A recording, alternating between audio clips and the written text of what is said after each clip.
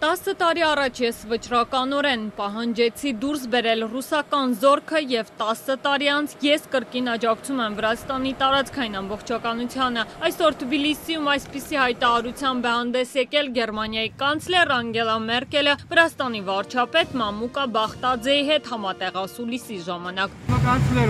Zapateo Karaul's Vestapacios Moscovilia, Zapateo Karaul's Metauri Maiori Mesti.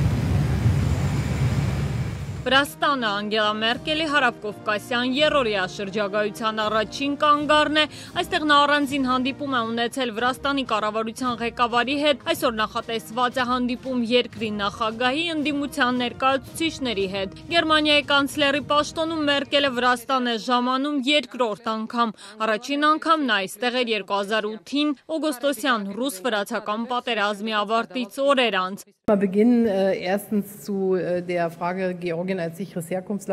Ես ուրախ եմ, որ այսօր գտնվում եմ Վրաստանում, վերջին անգամ ես այստեղ հյուրընկալվել եմ ուղիղ 10 տարի առաջ, այն ժամանակ ստորագրվեց հրադադարի մասին համաձայնագիրը, ես վճռականորեն պահանջեցի դուրս բերել ռուսական զորքը, 10 տարի անց ես կրկին աջակցում եմ Վրաստանի տարածքային ամբողջականությանը, մեկ մեր ներդրումը կունենանք այդ հակամարտության կարգավորման հարցում, հայտարարել է կանցլեր Մերկելը, ինչպես նկատում են վրացական լրատվամիջոցները խուսափելով արտաբերել պաշտոնական Թբիլիսիի կողմից կիրառվող տերմինները, այդ թվում նաև օկուպացիա բառը։ Լրագրողներից մեկի հարցին, թե արդյոք անցյալ շաբաթ Ռուսաստանի նախագահ Վլադիմիր Պուտինի հետ ունեցած հանդիպման ընթացքում ինչ-որ կերպ քննարկել է Ռուսաստանի օկուպացիայի հարցը, Գերմանիայի կանցլերը պատասխանել է.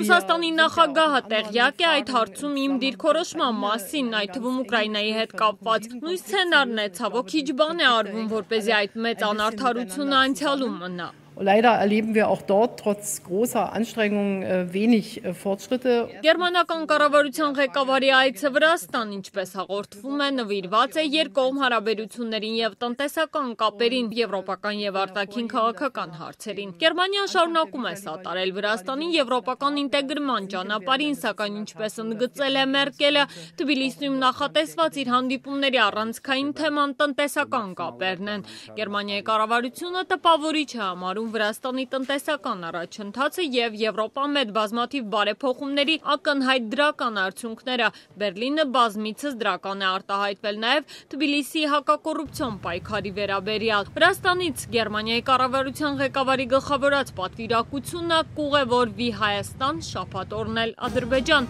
որտեղ ինչպես հայտնում են գերմանական լրատվամիջոցները, Մերկելը մասնավորապես քննարկելու է դեպի Եվրոպա Կասպիան գազի արտահանումների ծավալները մեծացնելու հարցը։ Հիշեցնենք, Միացյալ Նահանգները խստորեն քննադատում է Գերմանիայի իշխանություններին հյուսիսային հոսք 1 գազատարի համար, որով ռուսական գազը պետք է հասնի Գերմանիա։ Գերմանական լրատվամիջոցների հետ զրույցներում վերլուծաբանները նշում են, որ Գերմանիան շահագրգռված է այսպես կոչված հարավային գազատարի կառուցմամբ, որը ադրբեջանական էներգառեսուրսները Թուրքիայով հասցնում է Եվրոպա, այդպիսով նվազեցնելով Եվրամիության երկրների էներգետիկ կախվածությունը Ռուսաստանից։